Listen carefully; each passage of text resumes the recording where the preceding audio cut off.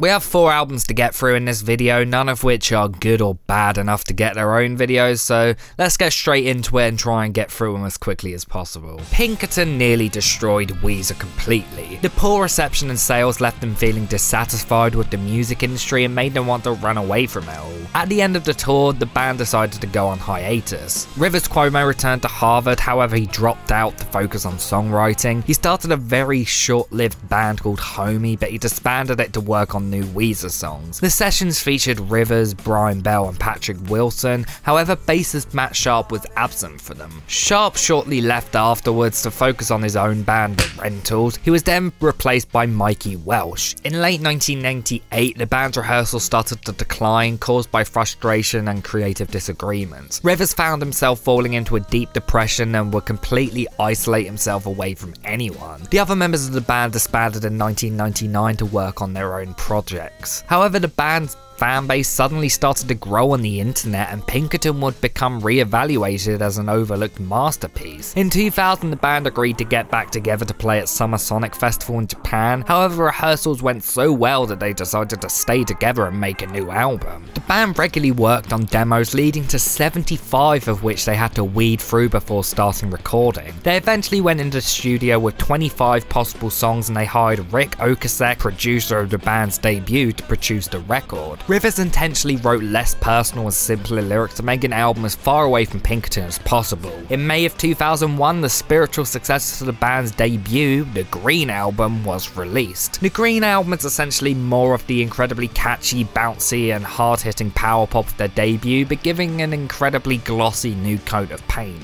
The album is in every way the complete opposite of Pinkerton. The lyrics are happier and more romantic, the instrumentation is clean and beautifully produced, and the aggression and raw heavy sound of that album is basically completely gone. The Green Album is full of some really good songs, some of the best songs the band have ever written. Don't Let Go, Photograph, Hash Pipe, Island in the Sun and Knockdown Drag Out are all incredible songs that are among some of the band's catchiest and most fun songs. This is an incredibly bright and fun record. Rivers proves on this album that he can write a really great pop song, but it doesn't completely sacrifice the band's rock edge. There is a lot of distortion and guitar solos throughout the album. Hash Pipes shows the band's love of punk and heavy metal through its heavily distorted chords, aggressive drumming, and chanted and incredibly catchy vocals. Knockdown Drag Out is very similar with its loud power chords and Beach Boys sounding backing vocals. The album shows the band also trying to experiment with different sounds and make something different from their first 2 records. Island in the Sun is a really beautiful power pop track with this funky rhythm and bright clean guitars. There are moments where the band show clear inspiration from college rock and many of the big alternative rock songs of the late 90s that teen comedies were filled with. Glorious Days sounds like something that could have been taken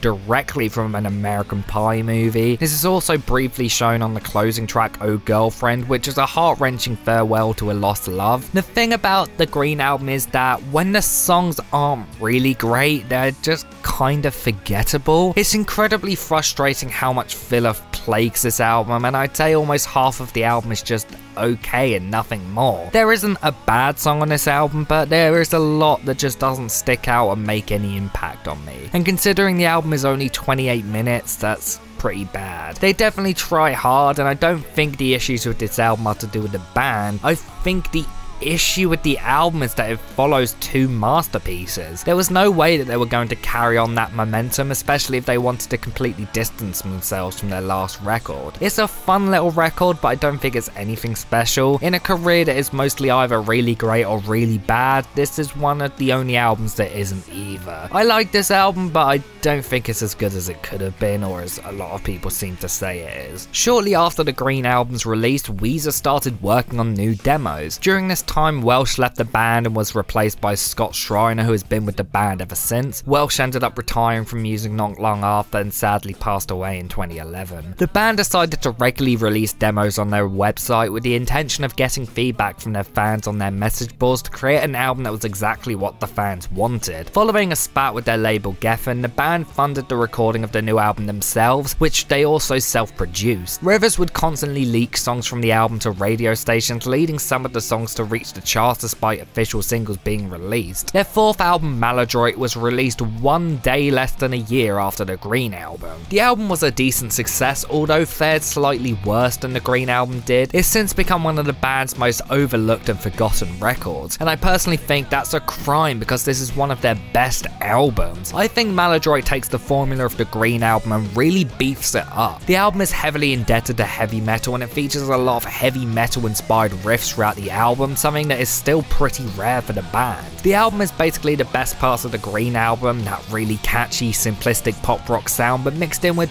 really loud, heavily distorted and at times face-melting guitars. While the album has its forgettable moments, there is enough going on this album to keep it exciting and one to return to. The track Dope Nose is one of my favourites on the album, written on the same night as Hashpipe. It's very similar in tone and lyrical content as well. Its lyrics are very strange and surreal. I'm not really sure what the lyrics actually mean at all. The chorus is really catchy. I love the whoa chants in the song. The majority of the album is the finely crafted power pop that Weezer do best, and they blend it really well with heavy instrumentation and the rawness that their first two albums were filled with. This feels like it could have been the stepping stone in between Pinkerton and the Green album, because sonically it shares enough in common to be the thing that attaches them together. While Dope Nose and Keep Fishing were successful singles for the band, the album is filled with some really great hidden gems in the Weezer catalogue. Take Control, Slob, Burnt Jam, Space Rocks, Possibilities, Love Explosion and December are all really great songs that I find myself returning to regularly. It's really a shame that the album gets forgotten because I think it's a really great album. Shortly before the release of Maladroit, Weezer started to record and release demos for a new album in the same way that they did for that album. 28 demos were released, however after finishing their tour they decided to completely scrap these songs and start from scratch. They hired legendary producer Rick Rubin and headed into the studio to create an album that would return to the more personal songwriting of the band's early material that Rivers had completely stepped away from. After 3 years, their fifth album was finally released under the name Make Believe. Make Believe is a pretty legendary album in Weezer's discography, but not for the reasons the first two albums were. Make Believe is widely considered to be one of, if not the band's worst album. Rivers found himself taking influence from meditation to write many of the album's tracks, but it was criticised for its lyrical content and music, which was considered lackluster by many. To be completely honest, I don't hate Make Believe. I don't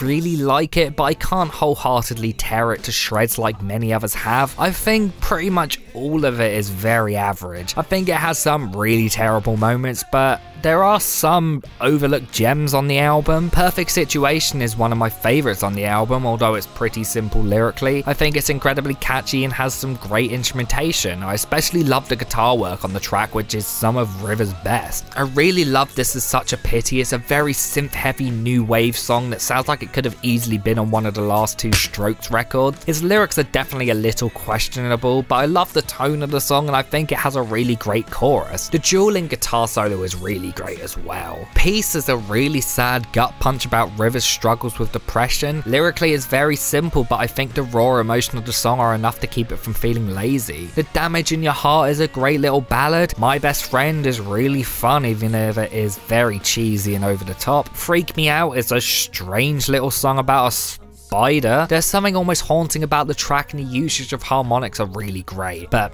the lyrics are really bad. Apart from that, the majority of this album is just pretty generic. It's instrumentally decent, but a lot of the songs sound the same, and lyrically it's pretty simple and sounds almost rushed, but it's not bad at all. Okay, if you know this album, you know I'm skating around a couple of particular songs because I was dreading having to listen to them again, but here we go, I guess. Beverly Hills sucks. I hate this goddamn song. It's the most boring, repetitive and terribly written song. The instrumentation is just a loop of the same thing over and over, and lyrically it goes nowhere. Rivers' vocals are lazy. He essentially raps these really bad lyrics about becoming a celebrity. I know a lot of people complain that this is exactly what the band are against on the first album and it stands against everything the band are known for, but I don't necessarily have an issue with that. I have an issue with how cringy the lyrics are and how awkward it all sounds. The majority of the track doesn't even try to rhyme, and it makes the lyrics so frustrating to listen to. It's one of the top 3 worst songs the band have ever written. We Are All on Drugs is slightly better if only because the instrumentation is actually pretty decent, but the lyrics are so on the nose and ridiculous that I don't know how anyone in the world can take it seriously. Do I find myself returning to Make Believe that often? No, honestly I've heard it more writing this review than I probably ever have, but I don't think it's terrible. It's got some great songs, but lyrically the album is pretty simplistic and most of the songs are very generic. I understand the hate, I just don't completely feel the same way towards it. Although Make Believe saw very mixed reception from fans and critics alike, it was an incredibly successful album for the band. Following its release, the band took another break. Rivers went back to Harvard, graduated and got married. He also released a compilation album called Alone, which featured loads of demos and home recordings he'd done throughout the years. Bell and Wilson both went off to do their own side projects, as well as a brief acting appearance in the film Factory Girl. In 2007, the band started to record their new album, which they split into 3 recording sessions. The first was with Rick Rubin, the second was done completely by them, and the third was with producer Jackknife Lee. With this new album, they wanted to make a much more collaborative album than before, and so across the 10 tracks, every single member of the band get to sing lead vocals on at least one song. The album that they released was 2008's The Red Album. Honestly, I think this album's worse than Make Believe. It has basically all the issues that Make Believe had. There are a couple songs I really like, at least one that is absolute garbage, and everything else is just really average and forgettable. The opening track, Troublemaker, is very similar to Beverly Hills. It's a repeat of the same exact chord progression with basically no progression or differences throughout the song. Rivers essentially raps the song's strange lyrics, which were inspired by Eminem's rhyming style, in which he uses words that sound similar but don't actually rhyme. The problem is, much of these rhymes don't sound the same at all, so it sounds really awkward. Not to mention, much of these lyrics are incredibly bad. Honestly, I only like this song because I think it's really funny. It's a terrible song, but it's laughably terrible. Pork and Beans is a song all about the band's label trying to make them write more commercial music. Incredibly ironic considering what they've done since this album. It's a really straightforward and catchy piece of power pop. I like this song. I don't think it's as great as most people think it is, but it's one of the album's highlights. Everybody Get Dangerous is a fun little hard rock song, but lyrically it's pretty bad. Of the songs that the other members of the band sing, I think my favourite is Shriner's song Cold Dark World. This is a really weird and kind of creepy song with these light-hearted lyrics about love, but the instrumentation is really eerie and off-putting. There are lyrics that don't work. If You Need Love, Then I'll Be There to Sex You is a particular highlight. The worst song on the album is The Greatest Man That Ever Lived, which is hilariously terrible. It's a song which has 11 different sections inspired by different artists. These styles are rap, Slipknot, Jeff Buckley, choral, Aerosmith, Nirvana, Andrews Sisters, Green Day, spoken word, Bach, Beethoven, and finally Weezer. It's like listening to a 10-second songs video, but if he did 11 stars for a really terrible song with the most egotistical lyrics in the universe. It's just an absolutely awful song, and I don't understand why anyone in the world thought this song was a good idea. Everything else is just pretty average, the instrumentation is very forgettable, and there's not much here that makes me want to return to the album. Lyrically, this is the point where Rivers' lyrics went from being pretty simplistic or weird to being really bad. Although he's had some good lyrical moments, the majority of what he's written from the Red Album to now is